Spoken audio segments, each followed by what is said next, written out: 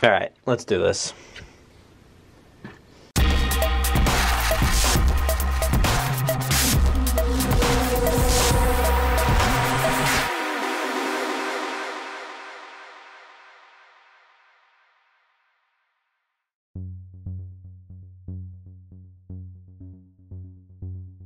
We're back, looking at some Mattel toys here on the Jurassic Park podcast. I am Brad, and today we're going to be looking at the already opened Amber Collection figures of Velociraptor and Dr. Ian Malcolm. These two specifically were sent to us via Mattel, so thank you guys so much for reaching out, for sending this over to us to take a look at them. Now, initially here, I don't know if you can tell, but so these were sent over in these boxes, which when I got it, it was a little beat up, a little strange, but that's why I kind of just opened them up. I didn't really care too much. There's a little bit of nicks and stuff all over them, but it's actually a pretty darn cool box. Maybe I'll put them in the focus in a little bit, but yeah, you can definitely see there's some issues on the box, but I think the figures themselves are pretty interesting, at least. So the standout one for me is obviously the Velociraptor. I think this thing, it might be the best toy that they've created. It really, really might be, to be honest, to be frank. I love so many of the Mattel toys. You guys know me. I am not overly harsh or super critical or anything like that. I have my, quibbles and stuff like that with the toys, but I think overall, I love them. I think they're fun. For collectors like me, I don't really care. I hope there's more people like that, like me out there. I don't know if there are, but I think this is a really, really cool one. I think there's some surprising features on here. It looks great to me. It really does resemble that Jurassic Park raptor. Looking at it just square away, I was kind of like, when it was in the box, first off, I was like, oh, okay, that looks pretty cool. It looks good. But when I took this thing out, I was like, oh man, I kind of love this thing. It's massive. It's really massive. And it's got this bendy tail, which I think is phenomenal. So that is really, really cool. And you can pretty much position it wherever you want it. So that's awesome. It does have a little bit of issues standing up on this pedestal. Mine is like constantly falling over. But I think it does give it a little neat just stature there. You can kind of point it or position it any kind of way you want. So I think it's really cool though. I love it. I love how like angry it looks, how much you can position the face and the mouth, and it looks so good in like any way you put it. Man, that thing is good. Arms are super long, a lot of articulation on these things. The coloring I think is great. But yeah, it's a little loose in the legs, so like I said, it's not too great for standing. You can get it to stand on its own. That didn't take too much work, but I got it there.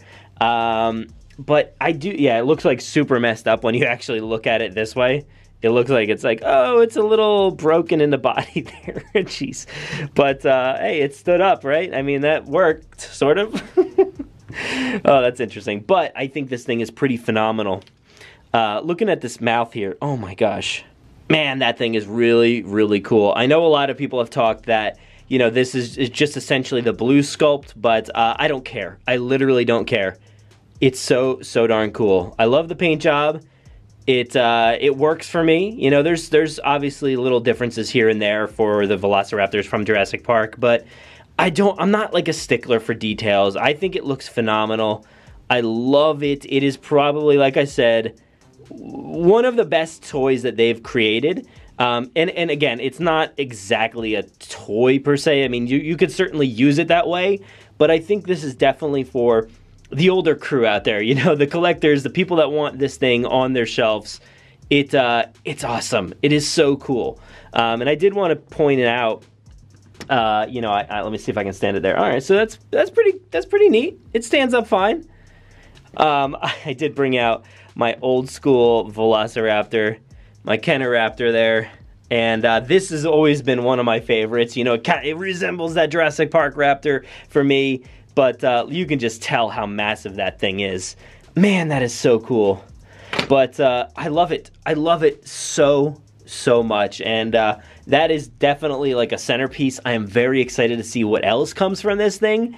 So man, please keep producing them. And we know, Charlie is out there, Blue is coming, so this is pretty awesome. I hope we get more raptors from the original movies. I want to see a Lost World style raptor. I want to see, both the raptors that we know specifically from Jurassic Park 3, because they are very identifiable. I'd love to see those, but I think this is a great start for the Amber collection. Very, very cool stuff. Now, I will say, moving on to Dr. Ian Malcolm. Now, this guy is unfortunately not my favorite.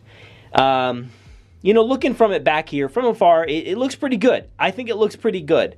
I'm not a huge fan of the glasses, the very, very foggy sunglasses look. I just think in general, Ian Malcolm, Jeff Goldblum, is a very tough person to capture. In a sculpt, in a toy, whatever it may be, in a collector's item. He is very, very difficult to capture. I almost never am on board with the way that he looks, whether it's the old school toys, whether it's the new stuff, the 3 3/4 inch, this 6.5, I believe, inch. But I appreciate that he is a very, very unique looking gentleman. In this case, I think this looks just a little too tall. I think he might be a little too tall, but again, Jeff Goldblum's a tall guy, I guess, so maybe if they do it, make other figures, he won't be as tall. I don't know, but I just think that in my eyes, the kind of figure that I want, I would just like him to be a little bit shorter, I think. Maybe if it did actually end up being like that 6-inch or whatever, I think that would maybe be a little bit cooler. But I appreciate the figure. I just don't really love it, to be honest. And I think there's this, let me bring this up here. There you go. So there's this hinge, like this, articulation point right here. And I don't necessarily understand that one all that much. I don't really get it.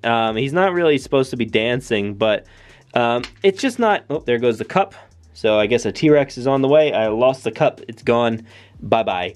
But I just don't necessarily love that articulation. I think it looks awkward on the figure, so maybe less of that. But outside of that, I think the sculpt and the articulation and everything is pretty good on everything else. I have no major issues there. And I think, all the sculpting that they did do, despite it not necessarily resembling Jeff Goldblum for me, I think it looks pretty good. All right, I did find the cup. It just rolled away. So an interesting thing about this figure, though, is it comes with these other hands. So right here you can see there's a few hands, and they do have, like, this one has a ring on it, this one does not. But it's interesting that it comes with like an extra set of hands. So if you don't want him to be holding the flare or holding the cup of water right there, then you can just put normal hands on, so he's just not in like a position like this all the time, I guess. But I think it's a okay thing. It's just really not for me specifically.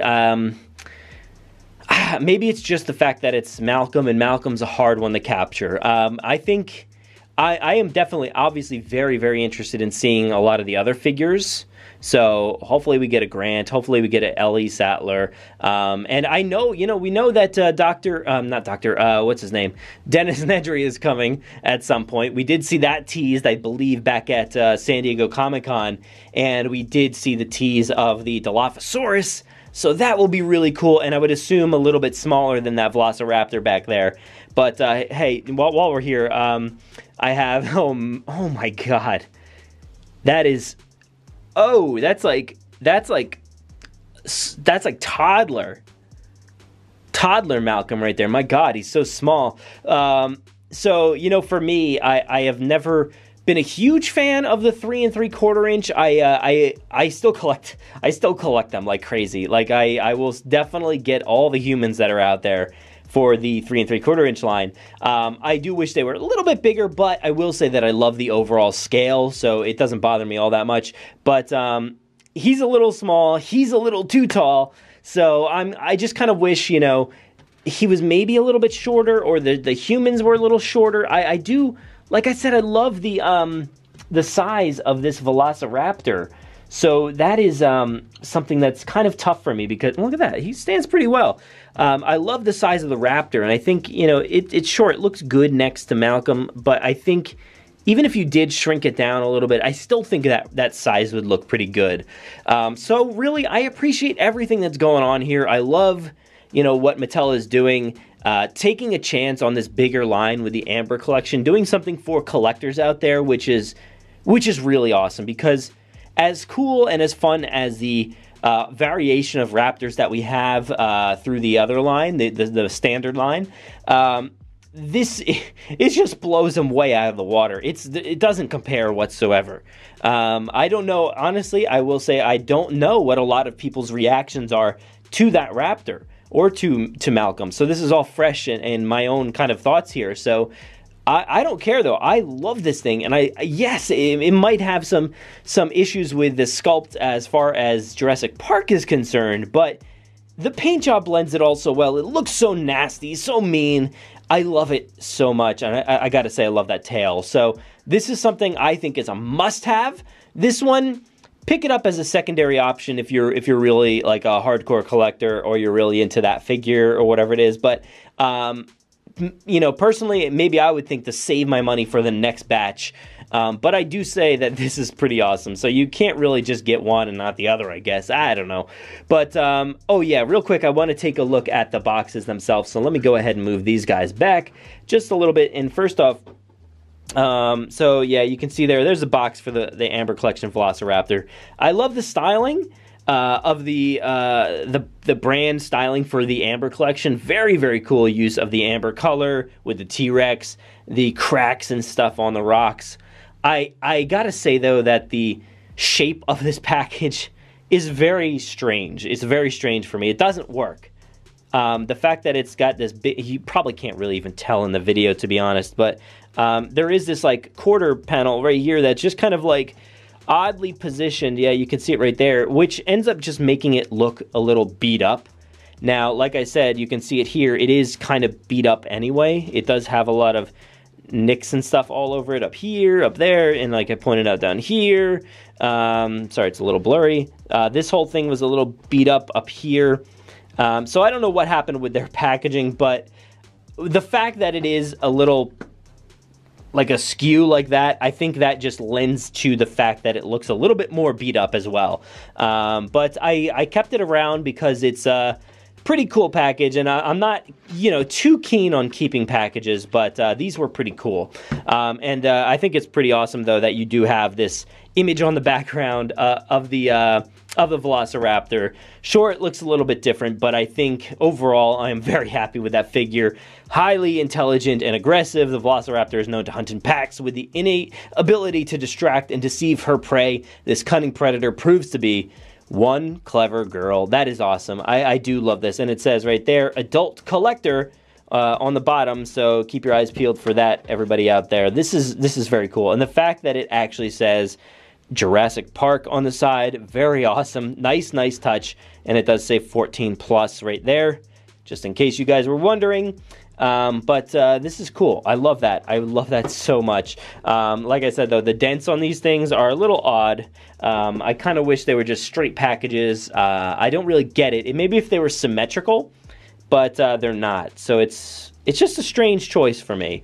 On the back here, you do see Dr. Ian Malcolm right there. An expert in chaos theory, Dr. Ian Malcolm is one of the few original visitors to Jurassic Park. While he often uses humor and sarcasm, he has a deep understanding and respect for the power of nature and knows that life finds a way. So there you have it. It says JurassicWorld.com, but you also do get the Jurassic Park logo. Very cool. Love this thing. 14 plus again. And let's see, does this one say for adult collectors? Yes, it does. Down in the bottom corner here. See if I can focus in. Adult collectors, wait, hold on. Look, there it is, adult collector.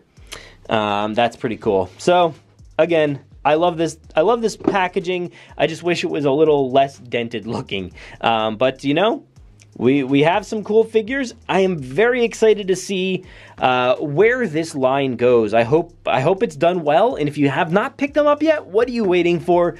Go get it. Specifically this one. pick and choose if you want that one. But like I said, go for it if you want it, but it's just not really for me. It's just not my kind of thing. But this guy, man, he is so good. Or she is so good. Oh, man, this thing.